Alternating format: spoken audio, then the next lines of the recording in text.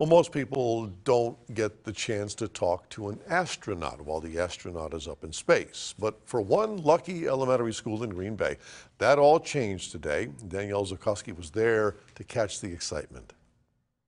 Students at McAuliffe Elementary had the chance of a lifetime to talk to an astronaut currently in the International Space Station. Students were given the opportunity to ask their questions directly to Mark Vande Hei, who will soon be the longest American astronaut in space. Staff say the students were inspired by the experience. It was really cool just asking the questions. And I thought it was really cool that they can float in space, but they barely have less gravity than us. I want to be a movie director, an actor, an artist, or an astronaut. School staff say this event had extra meaning on the 36th anniversary of the Challenger explosion.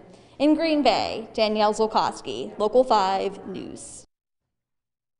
Thanks, Danielle. And yes, McAuliffe Elementary was named after Krista McAuliffe in 1991 as a way to honor the first teacher in space who died in the Space Shuttle Challenger disaster back in 1986.